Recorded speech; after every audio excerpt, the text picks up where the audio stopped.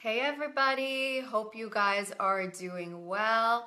Excited to be with you today. I hope that there are some people who are going to join me live. I want to talk about something that came up this week at one of my Girl Life Empowerment workshops. So I was piloting every time before I actually put out a workshop to share with the facilitators, the Girl Life facilitators, I pilot them in my own community first. And this is just like great information about what works, what doesn't work.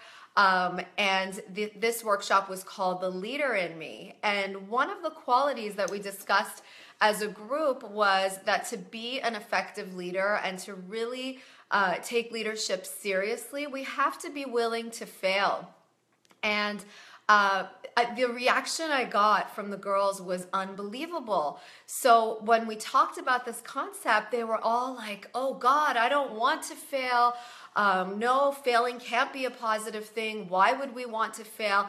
And there was this overall stigma associated with failing already at these young ages of 7, 8, and 9 years old, which was the basic demographic of the girls I had this week. So already there was this big stigma. And of course, I'm sure you're hearing me use the word failure and you're thinking not very positive connotations. And I too, my initial reaction is always failure. Oh God, no.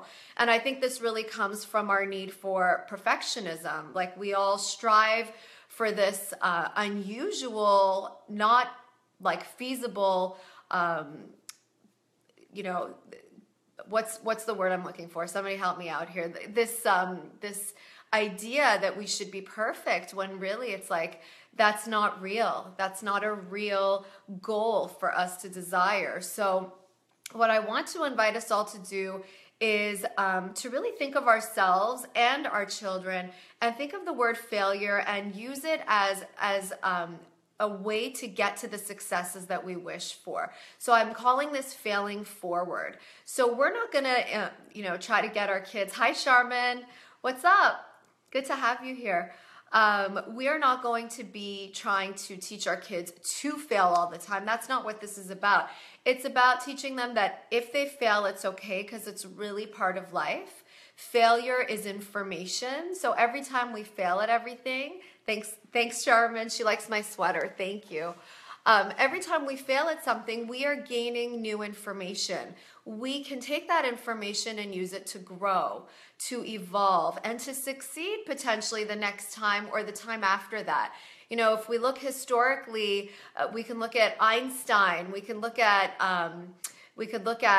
Abraham Lincoln, we can look at even people like Oprah, who, had they not failed, they wouldn't have had the accomplishments they had today. So they failed and they took that information, they took those learnings and used them to better themselves and use them to come up with a better strategy to achieve whatever it was that they wanted to achieve. So failing forward and really trying to talk to our kids in a different way about failure.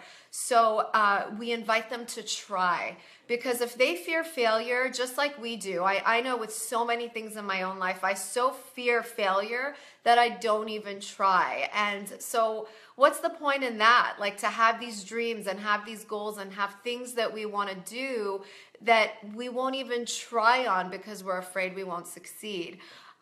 Failure is a stepping stone to success. I really want us all to revisit this idea of how we feel about failure, how we respond to failure, how we grow from failure. I don't know if you guys know Sarah Blakely. She is the inventor of Spanx. Which is like genius. She came up with this business idea. And she always says that as she was growing up, her father would ask her and her siblings every day, they would say, how did you fail? What did you fail at today? And that was the dinner conversation at the table, that he would be asking, how did you fail? Because he regarded failure as such a positive that he invited them to talk about it at the dinner table and to understand that it's a part of life and it happens to all of us, and that there's no reason to not try because we fear the failure. So That's really my message for today. If anyone wants to share something in their own life that they failed at, I could tell you for sure my failures have taught me so much.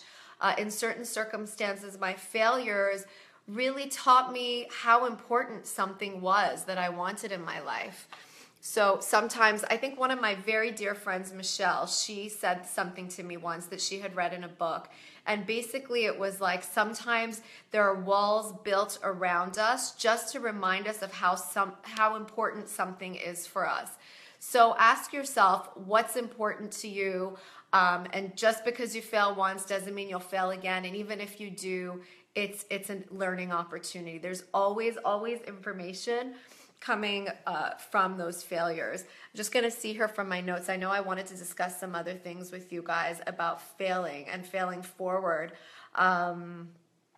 I think, you know what, I really do think I covered it all. Oh, just something else. Just, we don't want to tell our kids, hey, fail on purpose. That's not what this is about. We're not going to be like, go out and fail. No, we inevitably all fail at something. Something doesn't always go the way we anticipated first time around, second time around.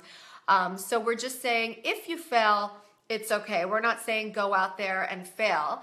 But when they come home and they tell us, hey, you know what, I tried out for the school play and I didn't get in, we'll be like, you know what, congratulations, that's okay. This is a very normal thing to happen, and it happens to all of us. And maybe next time you will do something differently, or you'll try it for a different part. Or maybe this is information that this isn't even what you wanted so much from the beginning, but it just taught you to get to the next step of what you actually do want. So failing with grace, failing with ease, understanding that it's part of our lives, and starting with our young girls as young as they come, to tell them that this is okay. What the biggest true failure to me is not trying, not even like putting one foot in front of the other and doing that thing that you really want to do. I think that for us is the biggest, tragedy, if anything, is to not try at all. That's all for today, guys. I'd love to hear your comments about your ideas of failure. I hope that this video helps you to fail forward and to inspire your kids to fail forward. And I will catch you guys next time. Thanks so much. Bye.